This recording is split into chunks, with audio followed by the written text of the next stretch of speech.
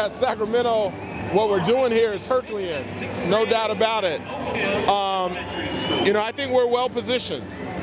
We have an ownership group that's capable, and we're very clear on our commitment to build a new arena downtown. And our market, our fans are some of the best performing fans. I mean, they come out, they attend on a regular basis. We have one of the best markets. So I feel very good with where we are. He said the offer needs to come up substantially. Again, I would say that I think we're well positioned.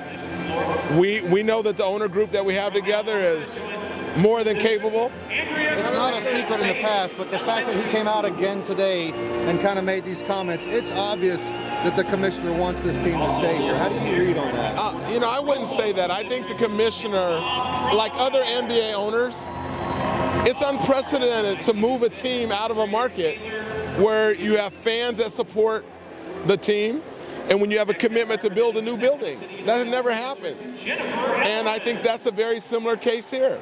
So I think he is supportive of one-team markets. He's supportive of communities like Sacramento have demonstrated year in and year out what it takes to be a good market. And he knows we're in the game. And I believe we're in the fourth quarter. And there's a lot of things that are going to happen between now and then. And I think the commissioner said that April 3rd is going to be an opportunity for Seattle and Sacramento to come to New York and share their case, and I feel very confident that we have a very compelling case. How long have you guys known that the bid was short? I think that, you know, what I said at the State of the City is that we have a strong bid and it's competitive, and I still stand by that. Now, all the negotiations that need to take place between now and then, I can't tell you what those are. I don't know. That's what the Mastrov team is going to have to do with the Maloofs, and we know where the bar is set with the Hansen group, and we respect that. But we're committed to winning, and I've said this. I believe we have the ownership group that is going to play to win. Sacramento, we're a fighting city. We know how to grind wins out, and this is going to be no different. Is Mastrov talking now directly to the Maloofs? Is that what's happening? I think you're going to, I don't really know. I think you would have to ask Mark. He's down in Golden State today, and I think the commissioner is there as well, and I think they're all doing media. And I can tell you this, Mark told me before, he came in second once in the Golden State Warrior transaction. He didn't like that feeling. And he's not going to, I don't believe he's going to come up short here in Sacramento.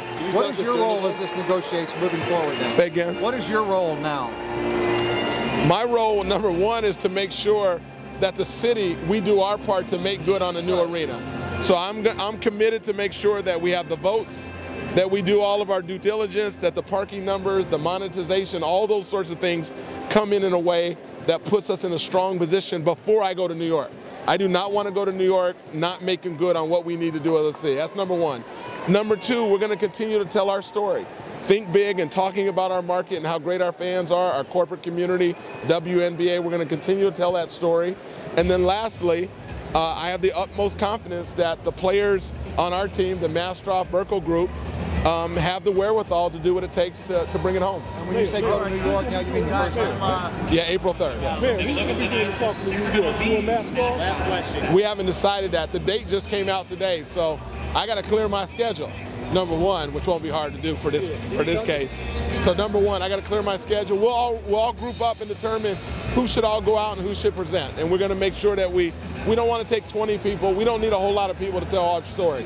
We want to be short. We want to be concise. And I think we got the home court advantage. I really do.